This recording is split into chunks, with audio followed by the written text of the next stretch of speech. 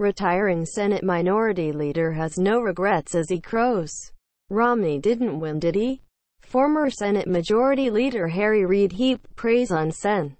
Mitt Romney, R. Utah, in a recent podcast, raising questions about the former Senate Democratic leader's suggestion during the 2012 presidential campaign that the latter didn't pay his taxes.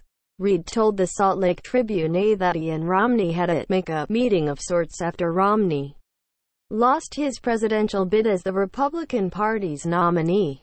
I asked my friend of many years, Gov. Mike Leavitt of Utah, who had been head of Health and Human Services, to arrange a meeting with me and Mitt Romney after the election, Reid said in a Mormon Land podcast published last week. And we had a meeting at his home in Salt Lake where Mitt and I talked about probably how we had done things wrong about each other, and our wives were there, and we had a very nice meeting, kind of a make-up session. So, I admire Mitt Romney. I think he's a very, very fine human being. It's unclear what exactly the two spoke about, but Reid caused a stir in 2012 when he spoke about Romney from the Senate floor. The word's out that he hasn't paid any taxes for 10 years. Let him prove that he has paid taxes. Because he hasn't, Reid said.